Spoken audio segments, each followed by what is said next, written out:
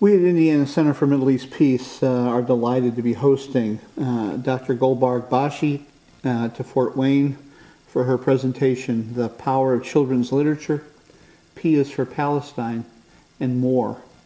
Golbarg, welcome. Thank you. You were born in Iran, raised in Sweden, educated in the UK and US. Tell us a little bit about what you've learned about life and about your work from this cosmopolitan life that you've led, a marriage between East and West. Right. Well, first of all, thank you so much for having me, and I'm delighted to be among friends and being taken care of so beautifully. So thank you so much, first of all. I mean, yes, I was born in Iran to a family of book lovers, academics, and such. So, and then the move to Sweden was traumatic, but you know, we learned a lot. Got to know children from other countries, you know, other refugee children that I would have never had the opportunity had we stayed in Iran. It made me very aware of issues of racism because I became a target of racial, you know, abuse in Sweden as an Iranian. So that made me aware of racial injustice, say in Iran or in the West Asian. I don't call it the Middle East, I call it West Asia. So definitely my life experiences have had a huge role in who I am today as a intersectional, anti-racist, anti-war feminist, because I've experienced war, Iran-Iraq war, you know, as a young adult, you know, after 9/11 and all of those things. So traveling, my academic training, all of these things have sort of made me who I am today, and I see myself as a citizen of the world, and I don't see it as East and West, really. Mm-hmm. But yeah, I hope that is a sufficient answer. Yeah. A citizen of the world. Would that in these days more of us would think of ourselves that way? You know, we have a wonderful Iranian poet named Nima Yushij. He has a poem where he says that, you know, he's a citizen of the world. And he wrote it in the 30s or so. So I come from that literary tradition and also from that culture where my parents were socialists, and they truly at the time in the 60s and 70s, you know, they were part of the sort of global struggle, you know, anti-Vietnam War. So that's the kind of background I come from. I don't come from this ultra-nationalistic place.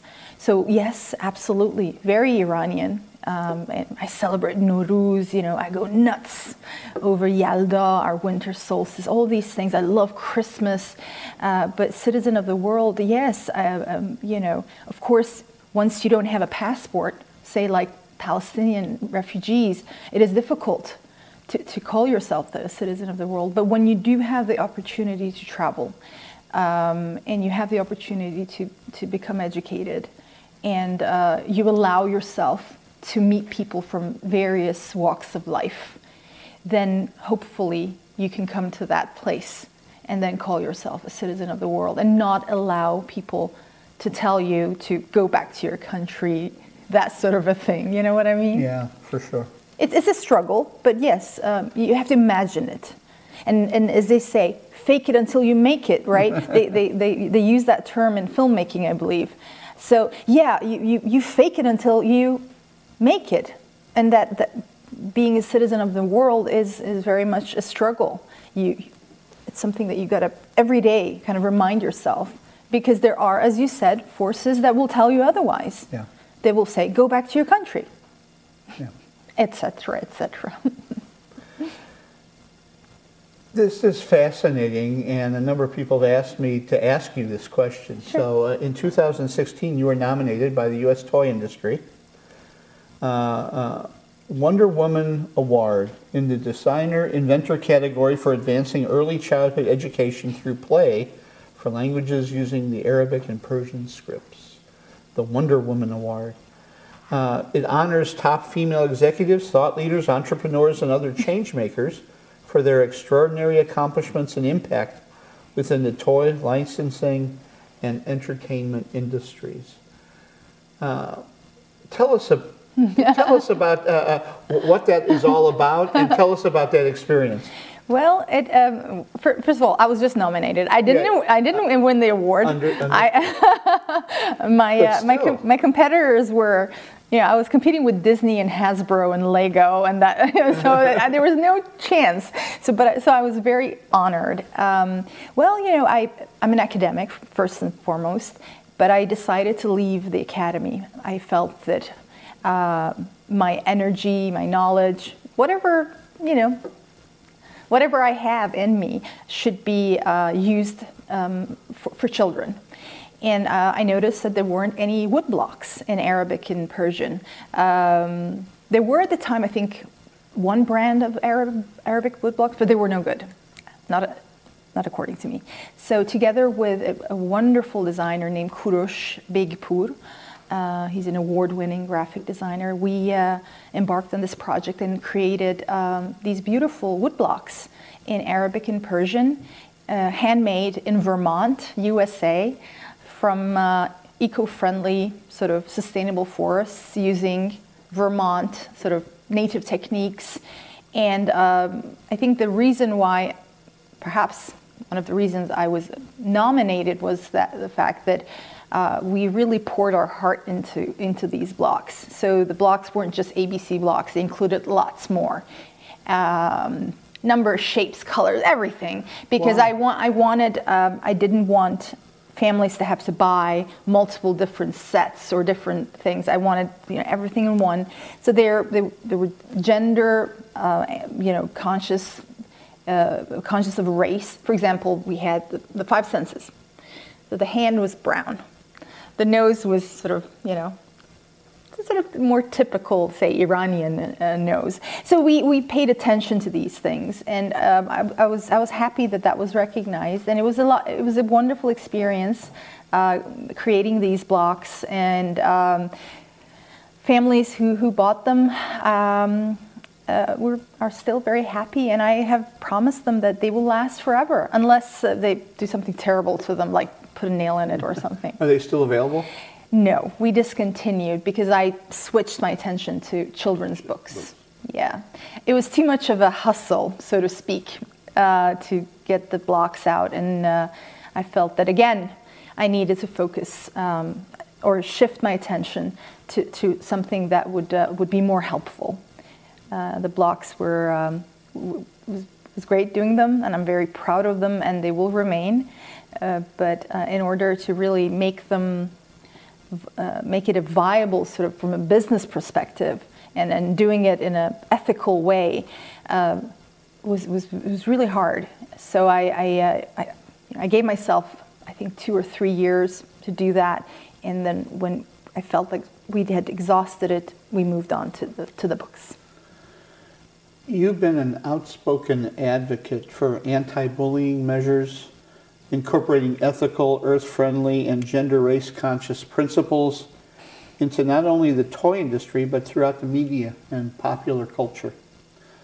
In our increasingly fractured American society, this is more important than ever. It's always been present, but it's especially been, ramped up since our previous president and just the fracturing of our country. Tell us more about your work in this area. Well, you're very generous. The way you describe it, I sound incredible. So thank you. But I'm a tiny little voice among millions of others who are doing what we need to do, basically putting our knowledge and energy where it's most needed. And when you have hate crime against children who look, for example, Chinese, you got to do something about it.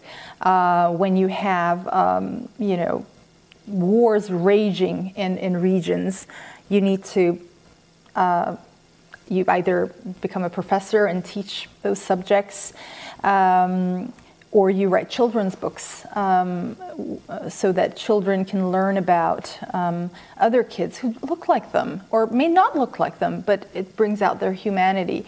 And what I've tried to do, and I think there comes the Swedish thing, the part in me, is that to do it from an environmentally just perspective, because Sweden has been very good at that.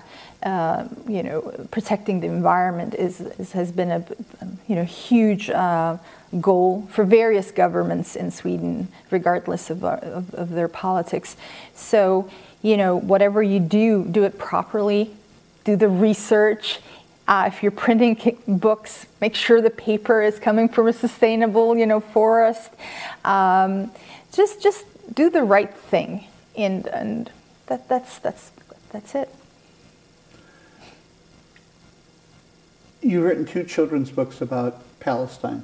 P is for Palestine, a Palestine Alphabet Book, and Counting Up the Olive Tree, a Palestine Number Book. You mentioned to me yesterday that they came from your experience as a refugee in Sweden and connecting with Palestinian refugees. So say a word about that, but also you've mentioned that these are just the first 2 in a series that you're doing about a series of children's books about Palestine. Yes. So say a word about that too. Well, thank you. Yes, once I decided to write children's books, I wanted to. I realized that there were no books at the time in the English language for preschool and early sort of elementary school children about Palestine in the English language or any language other than Arabic. Now, it's important to mention that Palestinian children's literature in Arabic is glorious. So this has to be mentioned. But as someone who lives in New York, who's a mother herself, the lack of diversity in children's literature was something that was really bothering me. And I would notice it in my college students as well, whether they were from Palestine or wherever, and also those who had no connection to the region. So I began with Palestine because I felt at the time it was the most erased place on earth in the U.S. and also our foreign policy very much is to the detriment of these people, right? So I decided to start with Palestine, inspired by Palestinian authors and artists themselves, and got the blessing of prominent Palestinians to do so. And so the idea is to publish a series to right the wrong that has been done to Palestinian children in the American or European children's literary sort of industry. But at the same time, I write other books that haven't been published. We've had COVID, all kinds of things, and we have financial constraints, of course. But yes, so Syria, Afghanistan, Iran. So I call it sort of erased, underrepresented, or misrepresented. And so I've started with the region that I'm from, and that I have an education in, so that that I'm best serving. But once I have done that, I want to write about children at the border, at our southern border, who are separated from their families.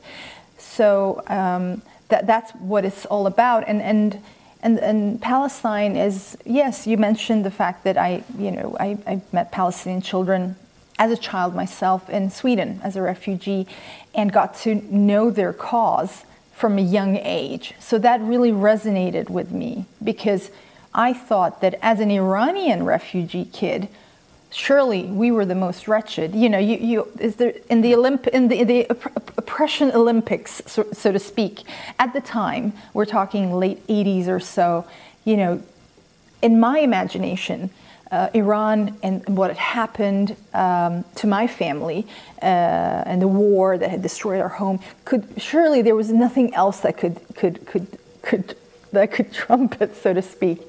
And then I met Palestinian children, and they told me about their experiences, and I realized that, oh my God, at least we have a flag as Iranians.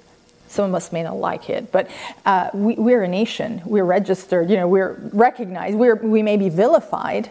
We may have all kinds of issues, but at least we have a nation. My Palestinian friends don't. They do, but they're told they don't, and they've been kicked out of that. And so that has always been something that's been very, very close to my heart. Yeah. Well, let's follow up on that. We just celebrated Nowruz here with over 100 of our recently relocated Afghan refugees in our community. You just recently celebrated Nowruz too. Of course. And you've written a book in Persian about Nowruz. So tell us what we need to know about Nowruz in your culture, and also tell us about your children's book that's going to be translated into English very, very soon. That book actually was written initially in English. Then I translated into Persian because I took a course on how to write children's books, because it's very different than academic writing. You'd be surprised. And for different ages, it's a whole science. So I took a course at Columbia on how to write children's books, and we were taught by our professor to write about something that's very close to us. So I had an experience regarding saving this goldfish that is traditionally, we have it on our Nowruz table, and Nowruz is a transnational celebration that is as Iranian as it is Afghan, as Kurdish, and is celebrated by peoples of Central Asia. It's a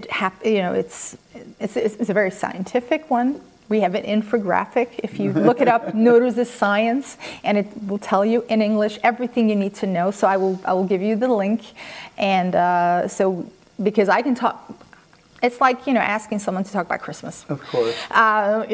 So I can go on and on about it, but the story, it's really a semi-autobiographical story about myself wanting to save this fish, because Nowruz is about it's an ancient festival, and it celebrates the rebirth of Earth in the northern hemisphere, and the coming of spring, and it happens on the moment of vernal equinox. Hence the science.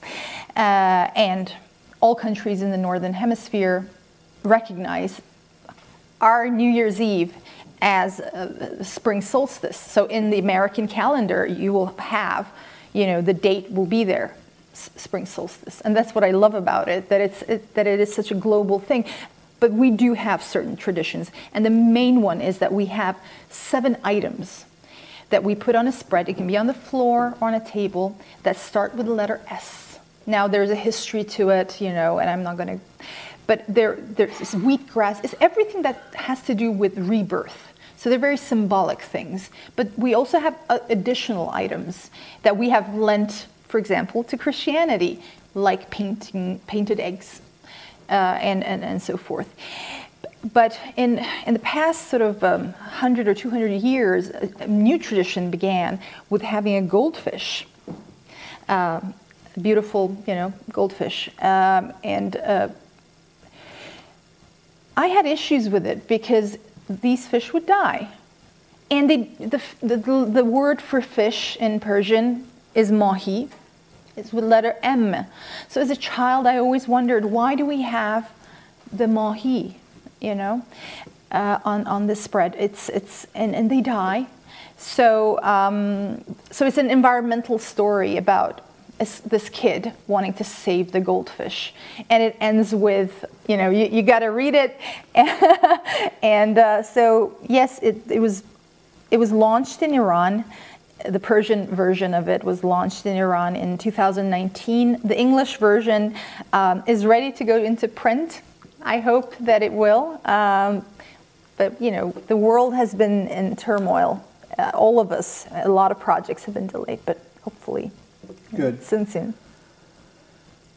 I want to get personal for a moment with you, and I'm risking doing that because you have been so open in sharing.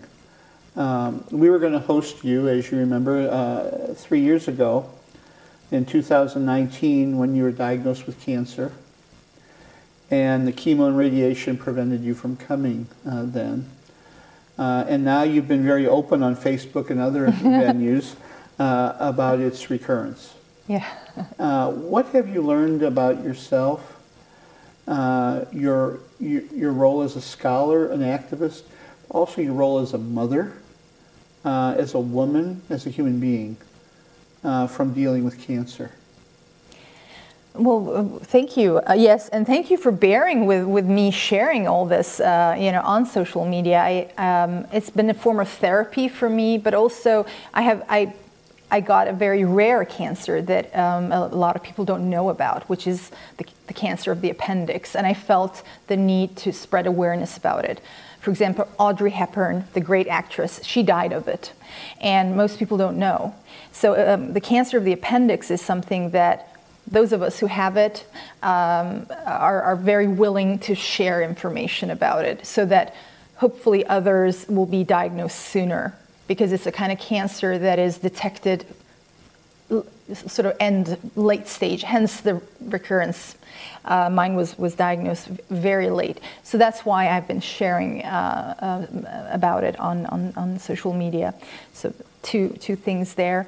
What I've learned, I guess, is that gosh, I can take pain, and I can, and that life is worth living for, and that you will do anything basically to live, especially when you have children, because you've got to, even when it's really, really hard, because there were moments where I was, I can't do this anymore. And then I would look at my children, and also I would look at all the books that I need to publish. So two things here, really. As a mother, that I got to do what I need to do, and then I realized everything that my own mother has done for us. During the Iran-Iraq war, there was shortages of food, and it had never occurred to me the things that my mother and my father did for us, and we never even realized really how terrible things were. And so when COVID hit, I remember hoarding food, and I bought a freezer, and I was going through the chemo. And so you go into that survival mode, and then you appreciate what your parents have done for you and how much they have shielded you. Like, the movie Life is Beautiful, the Italian movie, where the father is a Jewish Italian, and he ends up in a camp, extermination camp, with his little boy, but he pretends that they're there for a game, right? That film really resonates with me, and there are Palestinian, parents who will play games with their kids where there's bombardment, for example. They'll be like, "Oh, it's just fireworks," So you'll do anything for your children. So my kids were young at the time when I received it, so we talked about the appendix. That it's not really a big deal, so they wouldn't get traumatized. Now that they've gotten older, obviously, they know more and about how advanced it is and everything. So, yeah, about the fact that you do what you got to do because life is worth living, as hard as it is, and you realize how privileged you are, despite everything, that you're receiving incredible care. But it made me become more vocal about the issue of universal health care in the United States. Yeah. So it was something that was always very close to my heart, because I grew up with universal health care, both in Iran at the time. They no longer have universal health care, but they did up until I lived there. And they still have universal health care in Sweden and in Britain, the NHS.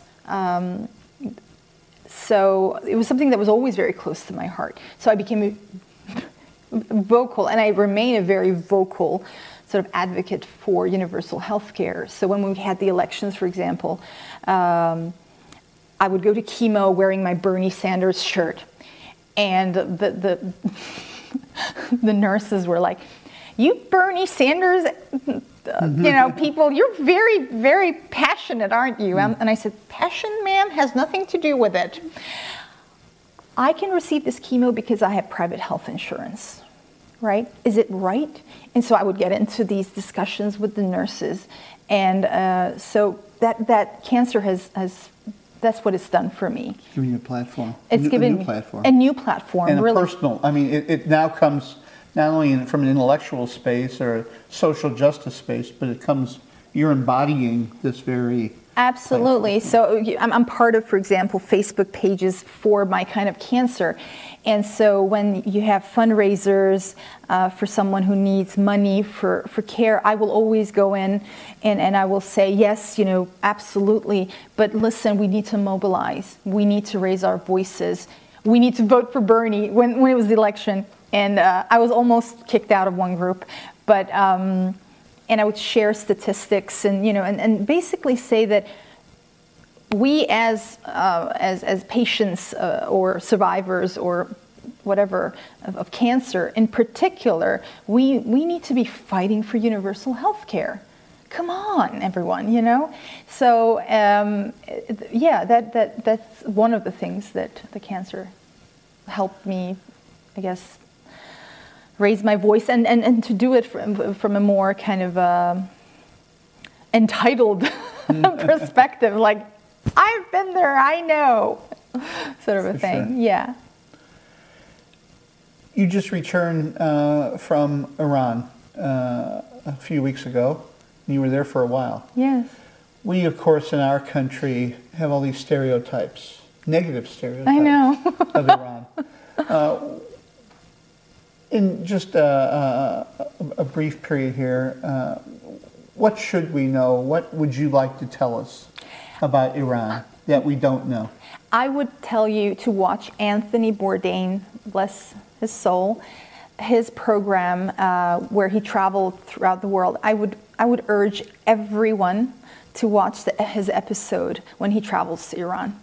He was a grumpy guy, right? He was very picky about food and he would get angry and everything. And he went to Iran. And I would say, just watch that episode. It will tell you everything you need to know. So I don't want it, because I don't want to take too much of your time. And I urge everyone to, you know, there is a semi-consulate. We don't really have representation because the countries don't have diplomatic relations. But there is a sort of a consulate type of place in Washington, D.C. Go there. Try to get a visa, travel there, and see for yourself that Iranians are ordinary people just like everyone else, and they're suffering under U.S.-led sanctions, and they're also suffering under domestic tyranny. So they're battling two issues at the same time. But it is an absolutely beautiful place. Despite everything that's happening, there are still film festivals. There's children's book festivals, book fairs, you know. So it's still a thriving culture. Despite one of the most ancient cultures on the planet. Among, I would say among, and we owe that. You know, the idea of nation states sure. bothers me, but it is at the crossroad of you know, so much in West Asia. So definitely, you know, and with the Nowruz and everything, of course, absolutely, a very ancient history. But some of its most glorious gifts to the world are from the medieval time. You know, the Islamic era with the science and astronomy and the poetry and all of that. So, watch Anthony Bourdain's trip to Iran. Go there, travel there, and you can contact me anytime and we can talk about how to drink Persian Iranian tea properly. You know, you put this thing in a whole, you know, we have our peculiar ways that, for example, a lot of people would know about the Japanese, but they don't know about us. And I do that with my kids. I'll be like, well, the Japanese also take off their shoes when they enter the house. Why? It's a sign of respect, da da da da da. And so when you put it together, you'll be like, well, the Japanese do it, we do it, then everybody else does it. And so then it becomes like, oh, okay, so it's not this weird alien, like, crazy thing that Fox News or even CNN has been showing us. So, yeah. You know, I'm glad you said about Anthony Bourdain in Iran. Because we often recommend watching his his travel to Palestine. Absolutely, that one too. He does Israel, but he doesn't do Israel and Palestine together as if they're the same. Right. He does a trip into West Bank and to Palestine itself. Absolutely. So I'm glad to hear you say to watch Anthony Bourdain in Iran. Yes, and we'll do that. His passing was a tremendous loss for Iranians and Palestinians, because we felt, and especially people who live in these countries, felt that he went out of his way. And he risked a lot. It's not an easy thing, to convince CNN executives to let you go to these axes of evil, kind of crazy places, where they behead you and they kill you and you'll die. They'll poison you, that sort of thing. So we have a lot of admiration for him, but and also just it's not. A lot of the times, what happens is that you will have what they call a blogger from Sweden or something traveling to Iran and doing a video that's very positive. That's great. But also watch, say, Iranian films and read stories. But as a beginning, for a beginner, that's who I recommend. I say watch Anthony Bourdain, and then also watch Iranian cinema of the 1990s in particular. Okay. It will blow you away. I have two more questions.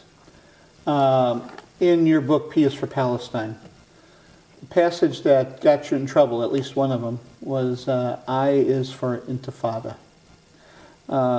You've spoken about this a little bit, but in some of your conversations, and I read some of your other interviews, you've mentioned that it's a 71-year-old term, even longer, but it has a history really in contemporary consciousness more recently in the Palestinian context. It's resistance to occupation of a people's land, and then you reference it's like Native American resistance Absolutely. To white settlers, and you've also spoken about it in terms of the civil rights movement. So what do you want us to know? What else do you want us to know about Intifada in the Palestinian context? Well, my book came under attack merely because it was the first book, merely because it had the word Palestine in it. And it was published in New York in 2017. People hadn't even read it. So and then they made, those who didn't like it and wanted banned and burned and me burned and all of that, had issue really with the fact that a book about Palestine with the word Palestine had been published, and how dare you do that in our city. So there was this us versus them. Then some made it about Intifada. Intifada is an Arabic word that means rising up, resistance. And Palestinians have been doing this for over 70 years through all kinds of means, by calling themselves Palestinian, telling their children the stories, holding on to the keys of their home. All of this is resistance. And so, throughout U.S. mass media in particular, certain terms have come to mean terrible things, like, say, jihad, right? I read an article about the man who you cannot call his name at an airport, and his name is Jihad, right? So you have certain words, Arabic words, that take on these very negative connotations because they're constantly used with images of violence, right? And that is what has happened with the Palestinian Intifada, that has been constantly shown with images of violence. And this is something that we saw in the Western film sort of genre with John Wayne, right? Yeah. And the Native Americans, you don't see their faces; they're just shooting, and they're very violent. You don't quite see why they're upset, and you also don't see their other types of resistance that are nonviolent. So anyone having an issue with Intifada, I would say, don't. It's part of Palestinian existence. And as a children's author who's writing the first book in English, Alphabet Book, I had a responsibility to include it. it if as an author, a children's author, you were the first one to write about, say, racial segregation, and you wouldn't mention Rosa Parks, for example, wouldn't that be irresponsible of you? And or you didn't mention Malcolm X, or wouldn't that be irresponsible? So that was something that absolutely had to be part of the book, and so yeah, it's the reality of the Palestinian life, and it means rising up for what is right, whether you're a kid or a grown-up, and Palestinians have been doing it through cooking their meals and insisting that it is Palestinian, wearing their clothes, whether it's the kufiya or the thobe with the tatriz, calling it Palestinian, never forgetting the names of their towns and villages, even some that were demolished. So all of that is intifada, and you have to have it in the book. And just simply remaining in the land. Instead of emigrating to the West. I mean, many of the folks who just remain and live their daily lives and thrive there, that's a form of yeah. I mean, there's nothing wrong with migrating to anywhere, but yes, absolutely, remaining, and so you have now fifth, sixth generation Palestinians born in refugee camps, and they have remained in the refugee camps because they will not accept the fact that they were thrown out of their homes, and their grandparents, some of them were violently killed, through genocidal means. I mean, there's no other way of saying it. You have a European settler colony taking over a land and abusing the tragic, horrific legacy of the Holocaust. So,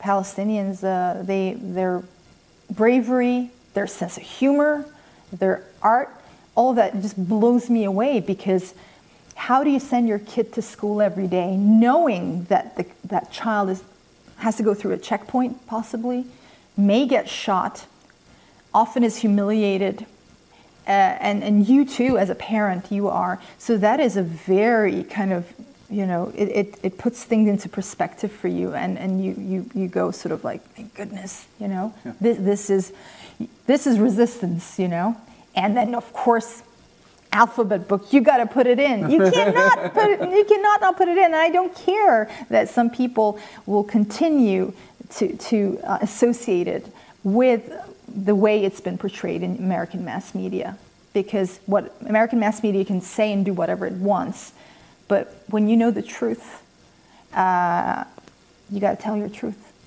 You're a scholar, you're an activist, you're an author, you're an entrepreneur, but you're also a photographer. What are you taking pictures of these days? The iPhone has gotten so good that my poor professional camera has been collecting dust. Well, in Iran, I take pictures of everything, mosaics on the walls, churches, carpets, food, the friends, the books, bookstores, and of course my children. And every spring, I can't get enough of the flowers. I think many people across Asia in particular are crazy about certain types of flowers. So how the Japanese will take pictures of the cherry blossom every year as if it's the first time they've seen Absolutely. it, right? I'm very much the same, and my mother is the same. Most people I know are the same. So, tulips, narcissuses, and that's what I mostly do. But I've done a project that was a few years ago, empowering children and through really dressing up. My daughter, who was very interested in the women that I was teaching about, she was looking at my monitor and she was like, "Who's this? Who's that? Who's that?" And I said, "Do you want to know who these women are?" So okay, let's learn about them. And do you want to? She was very little at the time and was willing to do it.